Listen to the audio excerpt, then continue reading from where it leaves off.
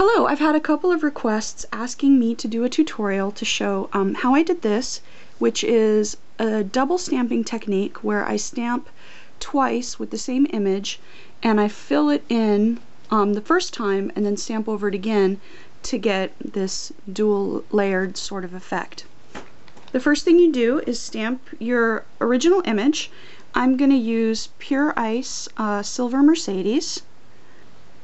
I'm going to use the small stamper so that I can get a little bit more precision with the image, and there is my image along with the cat hair. Gotta love my kitties. Okay, so first I'm going to put it on the nail where I want it to be. Okay, then the next thing I'm going to do is I'm going to take a little bit of my polish that I want to fill it in with and dab it onto a piece of plastic. Then I'm going to use a little brush like this, very, very small and fine, and I'm going to use that to paint the nail polish onto my image. But what I'm going to do is thin this out just a little bit with acetone so that it doesn't dry quite as quickly. And I think you can probably do this with polish thinner too, but I don't have any, so I'm just going to use some acetone. And then I'm just gonna paint in here on my image, fill it in,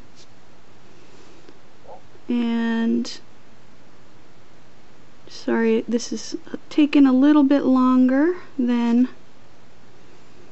it would normally take me because I'm doing it at a weird angle for the camera, and it's a little bit rougher than it would normally be. But there we go.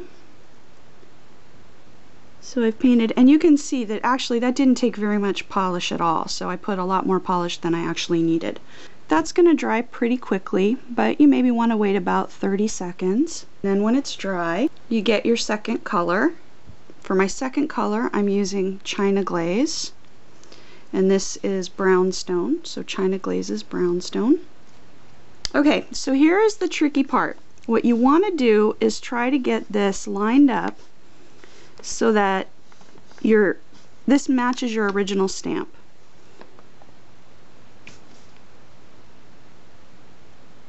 And what I do